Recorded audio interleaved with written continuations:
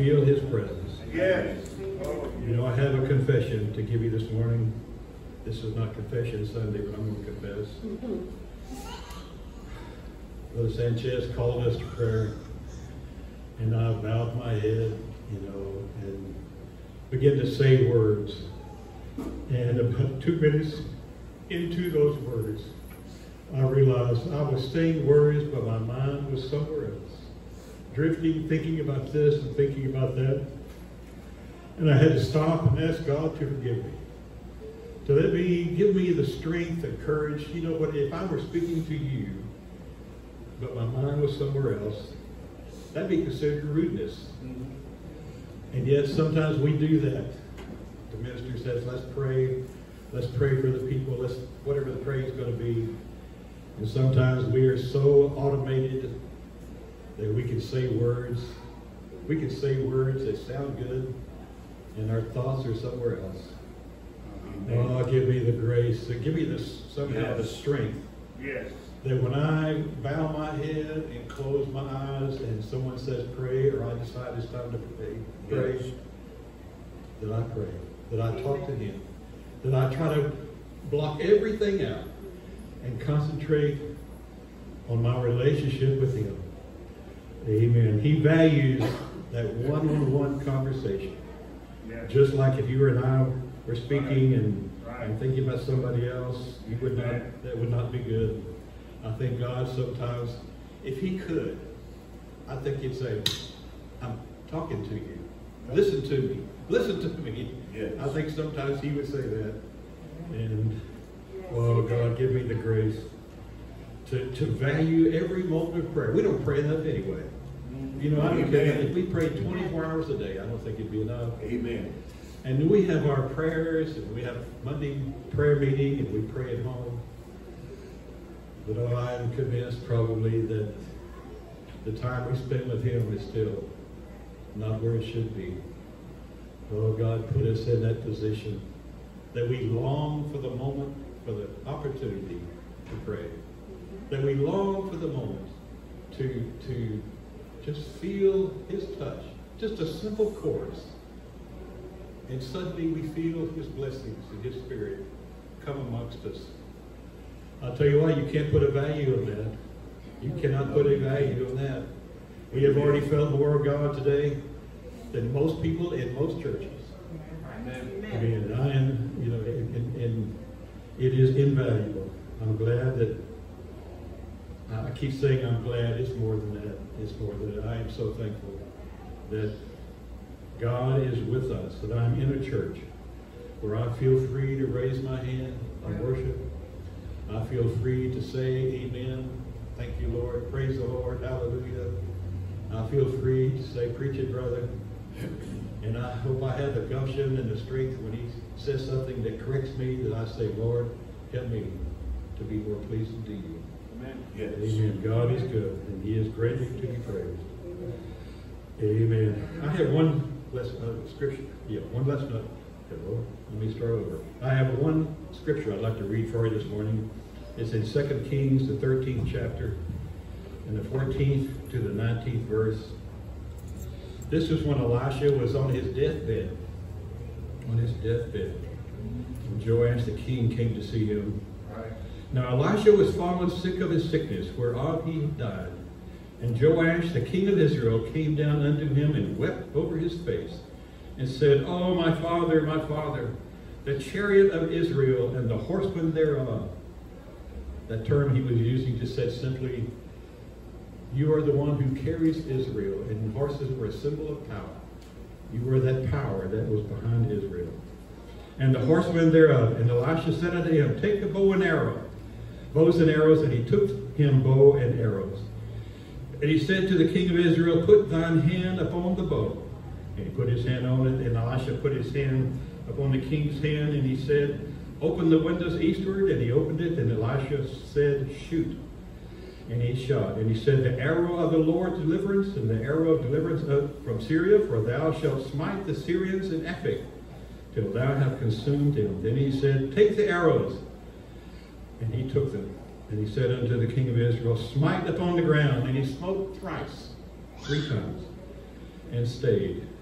And the man of God was wroth with him, and said, Thou shouldest have smitten 5 or 6 times. Then thou hast smitten Syria till thou hast consumed it. Whereas now thou shalt smite Israel but thrice. Right.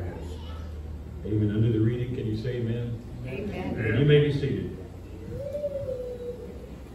And I have one more scripture I'll just read quickly for you. Galatians 5 and 7. Paul is speaking, and he's talking to the Galatians and said, You did run well. Who did hinder you that you should not obey the truth? He was saying you were running, he was, to put it in our vernacular, he was saying you were running so well. What stopped you? What stopped you? I want to talk a little bit about a half-hearted effort.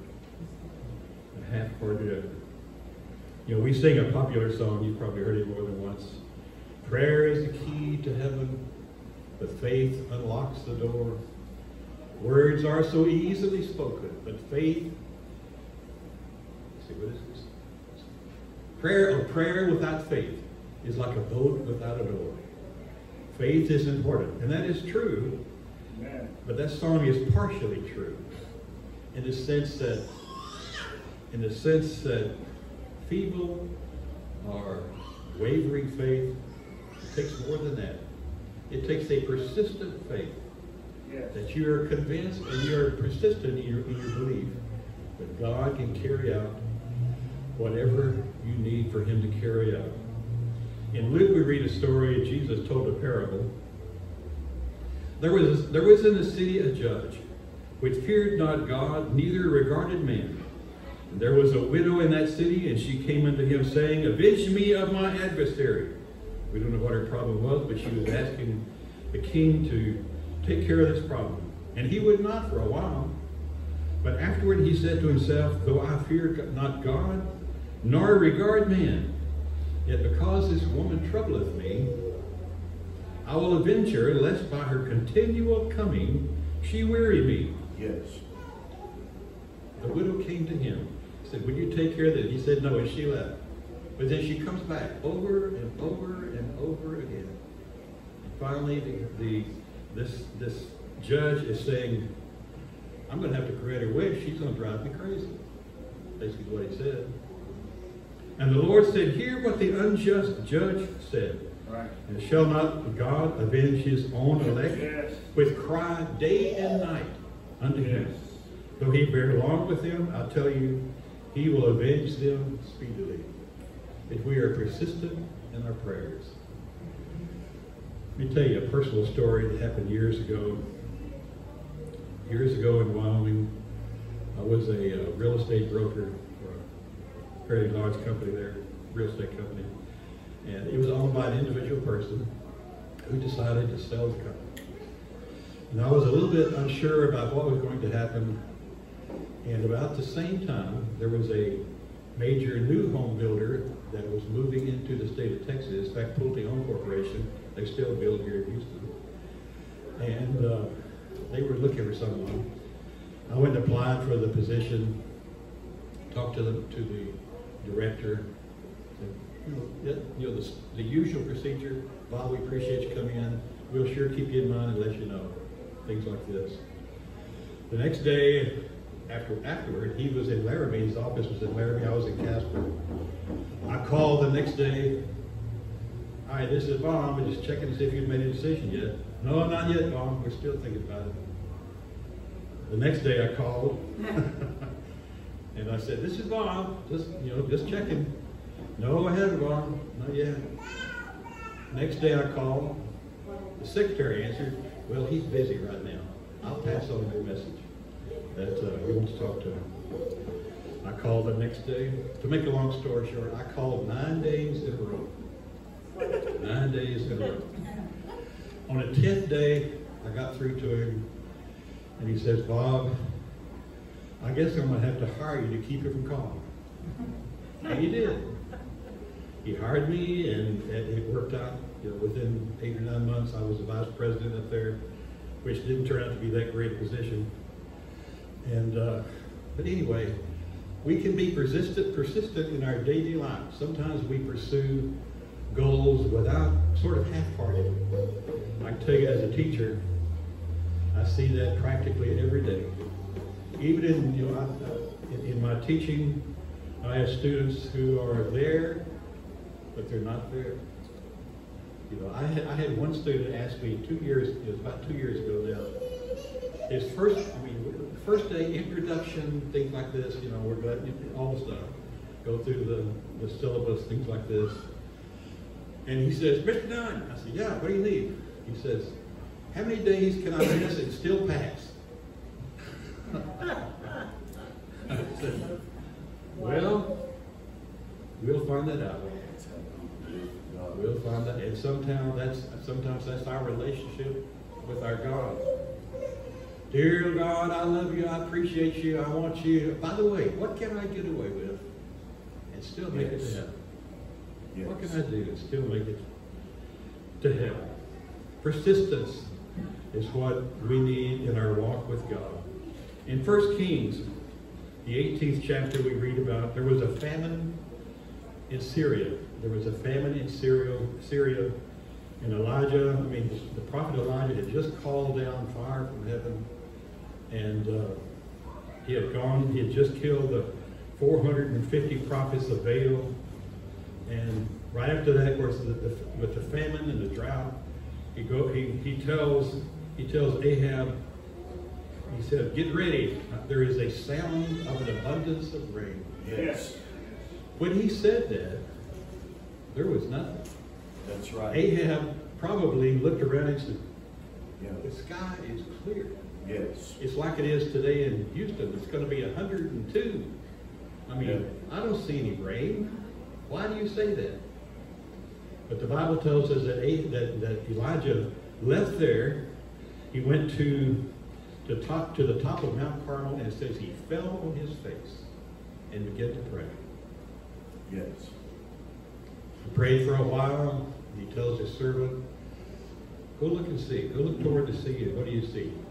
The servant comes back, clear skies, it's hot, boss. Elijah falls on his face again and begins to pray. Prays for a while. He tells his servant, go take a look. Nothing there, boss. Still clear. Does that 7 times. Yes. On the 7th time, the Bible tells us Elijah stood up, tells his servant to go look.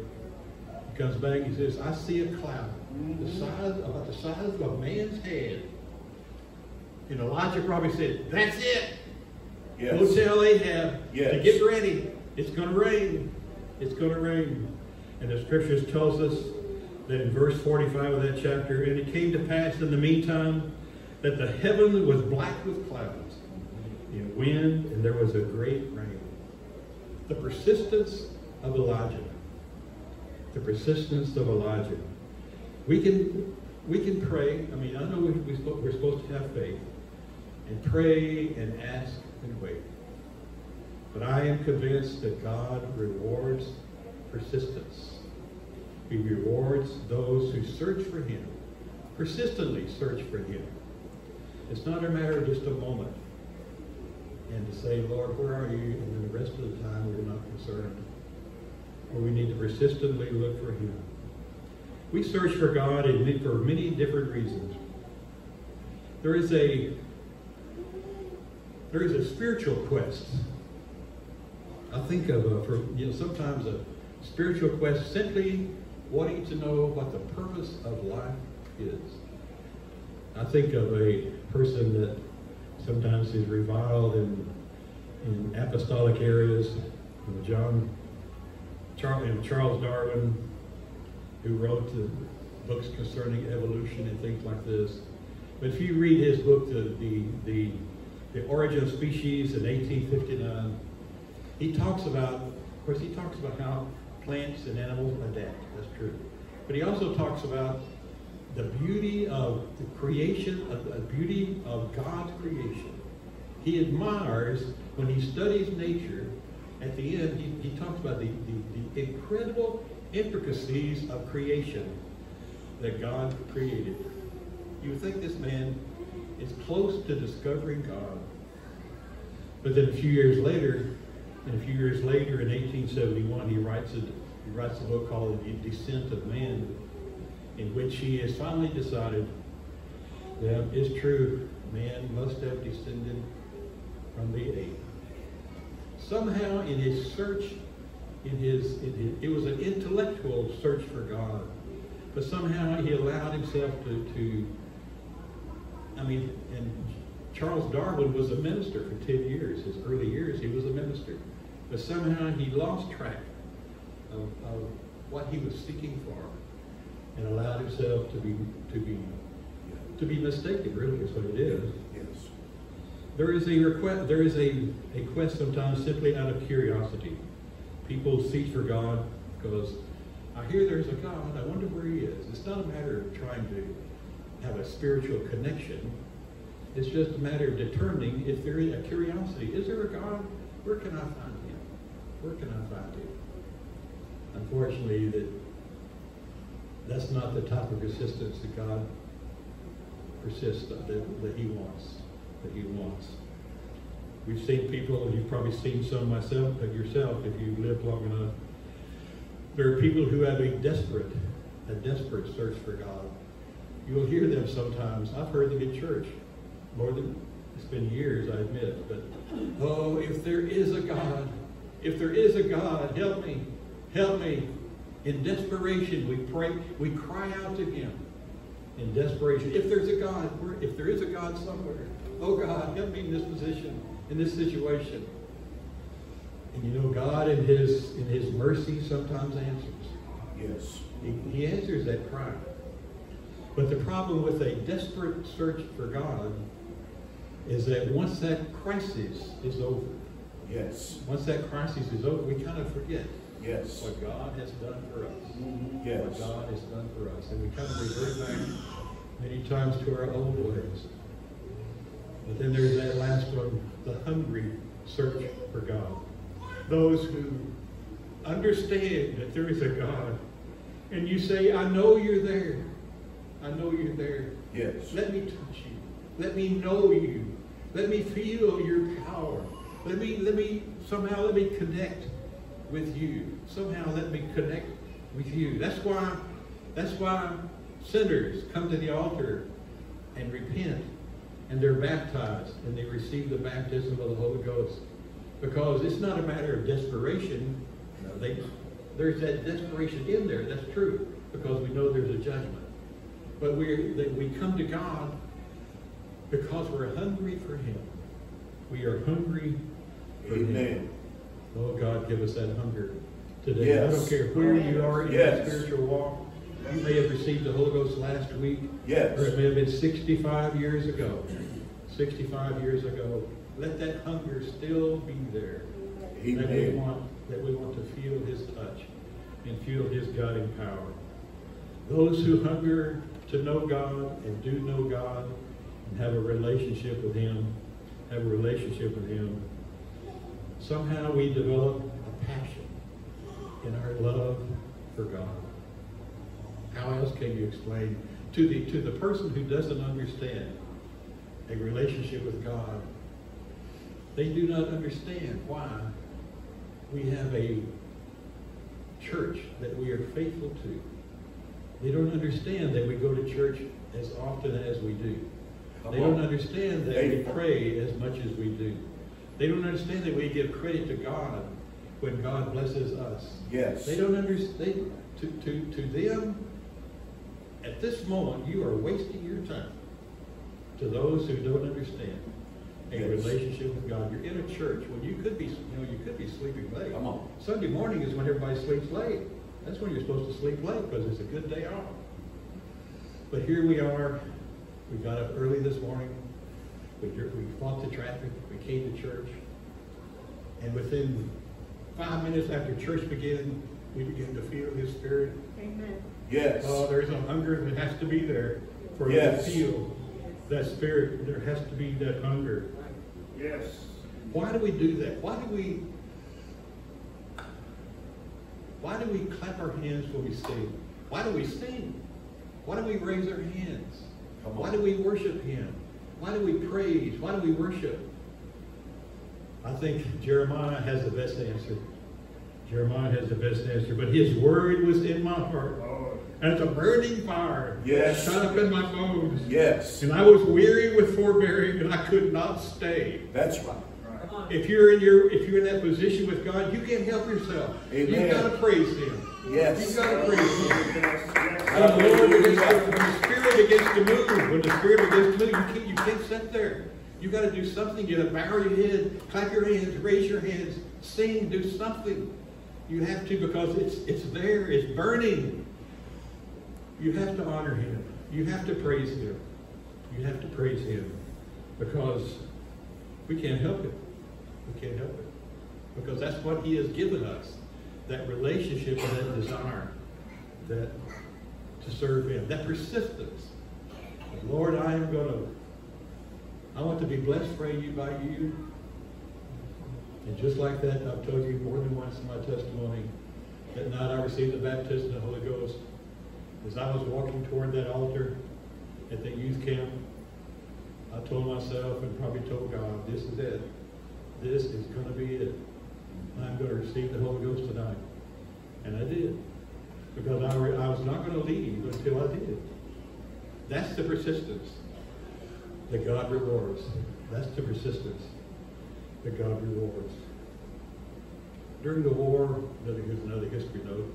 During the War of 1812, when the British invaded America, the British warships attacked a little coastal village off the coast of Maryland with cannon fire.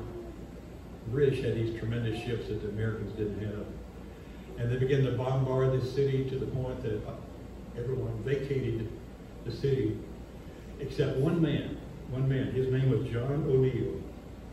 His name was John O'Neill. And by himself, he loaded cannon and fired cannon at these ships for an hour, at least an hour or two, the history says, until he was finally injured himself by a cannon blast from the British. The British came ashore. Captured him, took him back to the ship. And in gentlemanly ways that British did back then, they said, we condemn you to death, but we're going to let you get well first, and then we'll hang you. Because that was the way it was normally done back then. So they threw him into the brig, into the jail. Word got out in the back of the city. He had a daughter. A daughter named Matilda. She was 15 years old. Somehow she found out where her father was. Someone saw him being taken out to the ship. And in the dark of night, she took a rowboat and rowed out to the ship, climbed aboard, and asked to speak to the admiral. And they brought her into the admiral, and she began to beg and plead for the life of her father, and arguing that he was just a short soldier doing his job. The admiral was so impressed. The admiral was so impressed with her persistence and her insistence on talking to him, and her pushing over and over again, arguing for her father, that he released her father, gave her the history says a measure of gold, and sent him back to shore. Her persistence saved her father's life. Persistence. I've said it a dozen times already. I'll tell you this. Think about eternity for a minute. Yes. The only people, the only group that's going to look forward to eternity, are those people, that group, that single group, His church, that has a relationship with Him. Yes. For everyone else, Amen. His judgment. For everyone else, His judgment. That church, in order to be in that position, to be in that honored group that is saved by Him when the rapture takes place, it's going to take persistence on our part. It's going to take persistence on our part. It's the same persistence as I've already mentioned that when we receive the baptism of the Holy Ghost. We do not receive the Holy Ghost, I'm convinced, by accident. We're not sitting back in our pew back there somewhere, and people are up here praying and worshiping, and we're sitting back there just letting the time go by, and suddenly, without warning, the Holy Ghost falls on us. Doesn't work that way, folks. No. We have to make that commitment to Him. Yes. And that commitment of persistence that, Lord, I am going to follow you regardless. Amen. I'm going to follow you no matter what happens, good, bad, or indifferent. Yes. I am going to follow you. In fact, the apostle said this, Brethren, I count not myself to have apprehended, but this one thing I do. Yes. Forgetting those things which are behind, reaching forth unto those things which are before. Yes. I press toward the mark. We press toward the mark for the prize of the high calling of God in Christ Jesus. Yes. We have to press. We are going to be saved on purpose. We're going to save ourselves on purpose. We're not going to be saved by accident.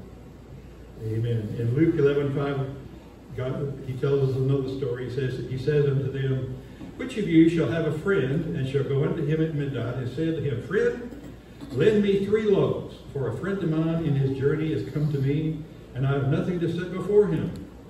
And he from within shall answer and say, Trouble me not, the door is now shut, and my children are with me in bed. I cannot rise and give thee. I say unto you, though he will not rise and give him, because he is his friend, yet because of his, that's the visitors, because of the visitor's importunity, that's a good word, he will rise and give him as many as he needeth. Yes. And I say unto you, ask, and it shall be given you. Seek, and ye shall find. Knock, and it shall be opened unto you. For everyone that asketh receiveth, and he that seeketh findeth, and to him that knocketh it shall be opened.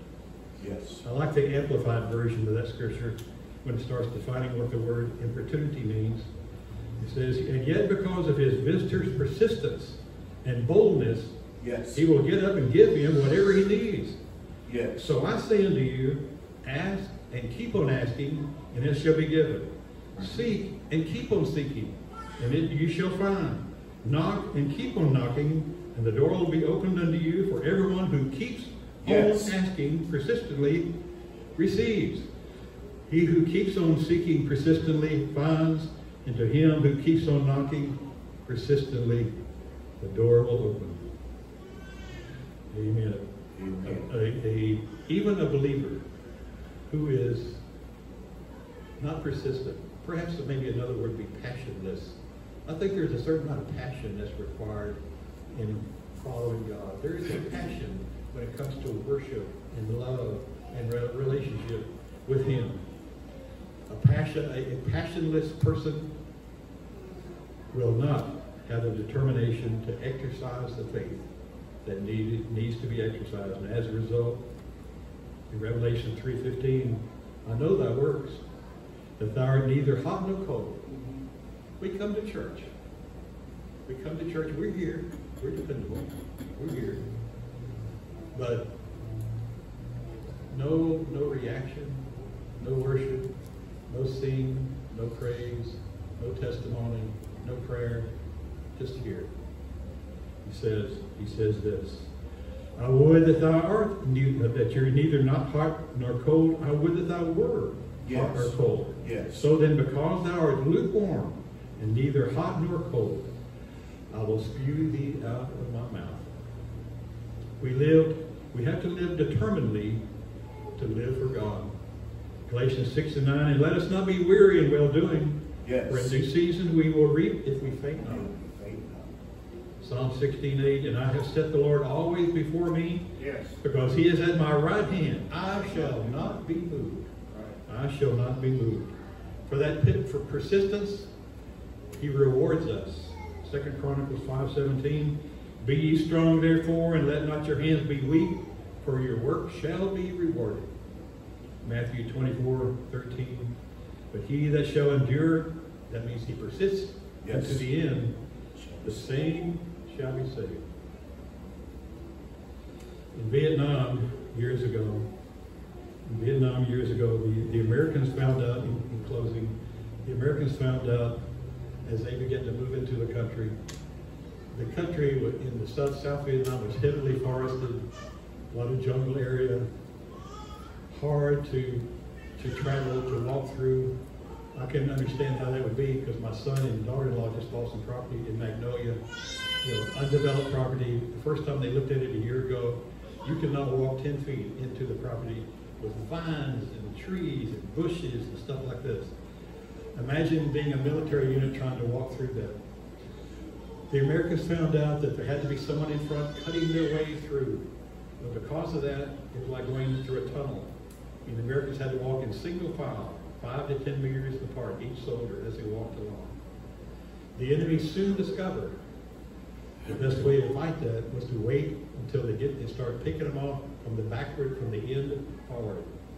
The soldier on the very end was the most undefended soldier. In World War II, tank battle was popular in the Eastern Front as the Russians began to take back the land from Germany. In the middle of 1944, there was at one time at 6 o'clock in the morning on June morning, on a 1,000-mile front, 10,000 tanks began to fire and move at one time. It was perfect tank property, rolling hills, few trees. But in the forested areas, and even in Vietnam, the trouble was there was because of the forest, the tanks had to go single file. As he went single file, the enemy sat and always took the last tank out and worked the way as far as it could to the front. Even in aircraft formations, even bombers, tankers, fighters, makes no difference. As they travel in formation, it's those planes that are on the peripheral, on the edge, that are the most easily taken out. Yes. Even in a naval formation, the great convoys of World War II, when hundreds of ships left New York, going to England, taking arms and munitions and soldiers to fight. The greatest danger was on the ships that were on the outside, where they were trailing in back. The safest location for that soldier in that line, in that tank, with that tank, or that aircraft, or that ship, the safest position was right in the middle. Ladies and gentlemen, whether you realize it or not, we are in warfare today. Right. We are in warfare today. The enemy is all around us. Yes. The enemy is all around us. Where is the safest place?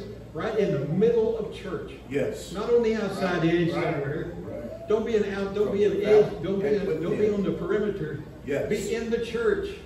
Yes. When the preacher says pray, we pray. When we worship, we worship. Yes. When we praise, we praise. When we kneel, we kneel. When we testify, we testify. Be right smack in the middle of the church. And you will be in the safest place on this earth. Yes. The safest place on this earth. Amen. Lord God, help us today to understand there is a persistence that's required of us to be saved. Help us to be in that safest place, right in the middle of the church. May God bless you.